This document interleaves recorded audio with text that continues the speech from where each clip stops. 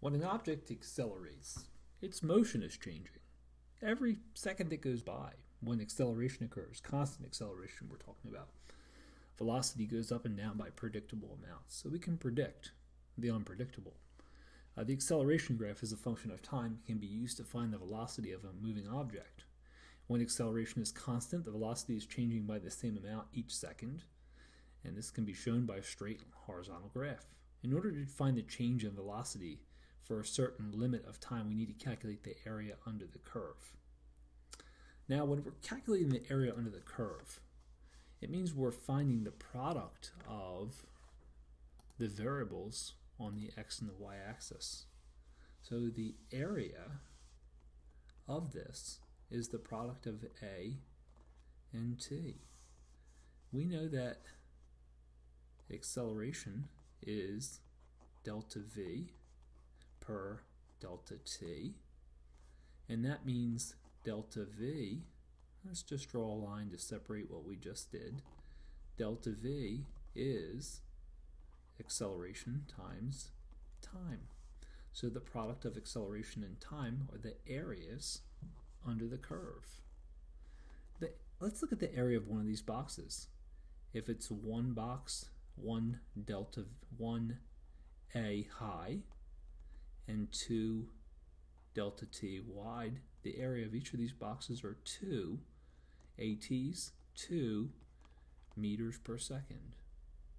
So if we had, let's just use our imagination. Let's say we had 1, 2, 3, 4, 5, 6, 7, 8, 9. Forgive my pitch. Let's say we have 9 of those boxes, and each of them have an area of 2. 9 2s are 18 meters per second squared worth of velocity change. The bigger the acceleration and the greater the time, the greater the delta v.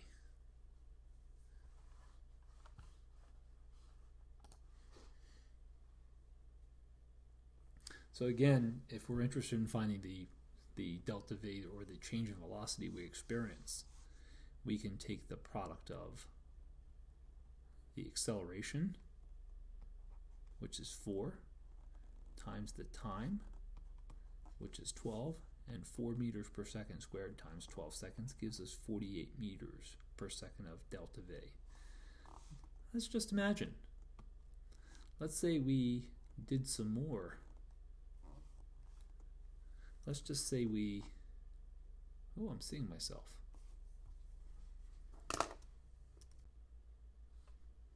Let's say again we accelerate for a greater period of time. Let's say, our first delta v for the first 12 seconds was 48 meters per second. Now just imagine we have to continue to accelerate for some reason.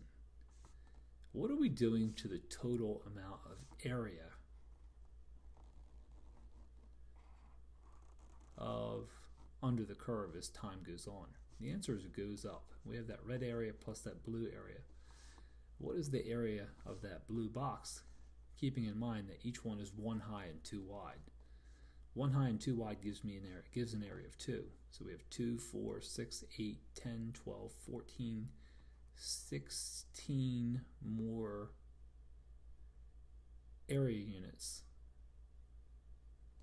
So we'd have 48 meters per second plus 16 meters per second worth. 8 and 6 is 14, 1, 64 meters per second would be the new speed. The longer you accelerate, the greater the delta v you will experience.